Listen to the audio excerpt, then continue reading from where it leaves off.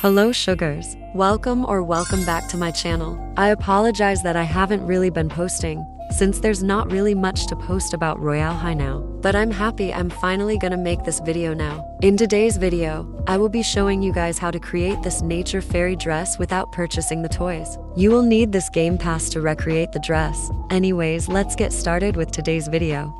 When you're done with this tutorial, you will get this outfit. I think it is pretty accurate and it looks pretty. Credits to this person in Twitter since they did make the decals.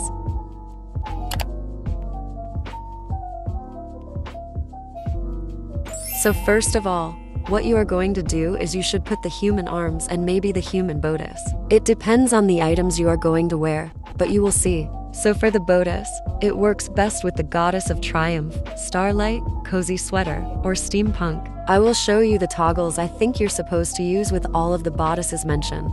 If you are using the Goddess of Triumph, put on toggle 14, then color all of it with one of these decals.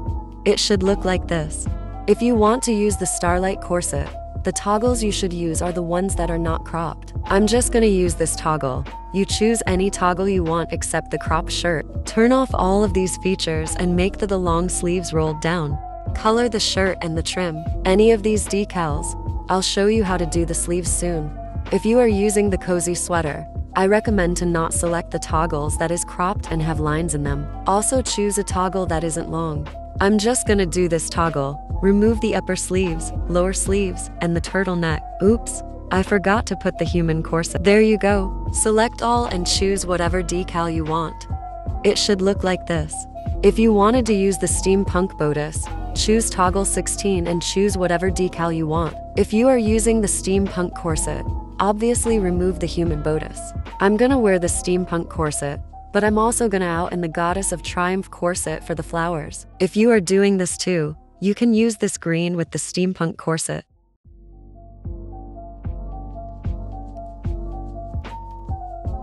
For the sleeves, you can use the TTYL sleeves or the Starlight sleeves.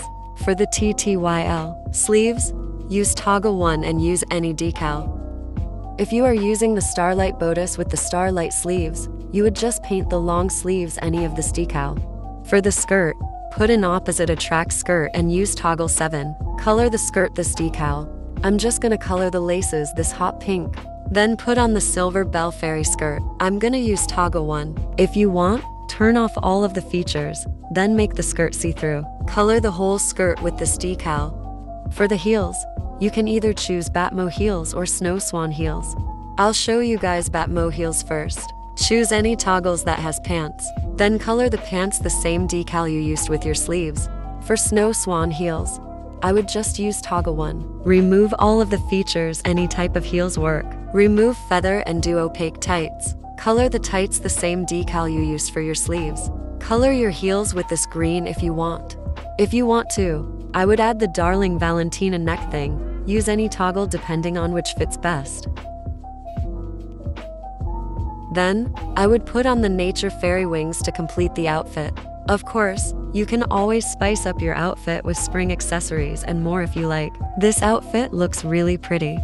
Thank you so much for watching. If this quick, easy tutorial helped you, it would mean the world to me. If you subscribe, like, and comment, let me know if you want more videos like this anyways. Bye sugars.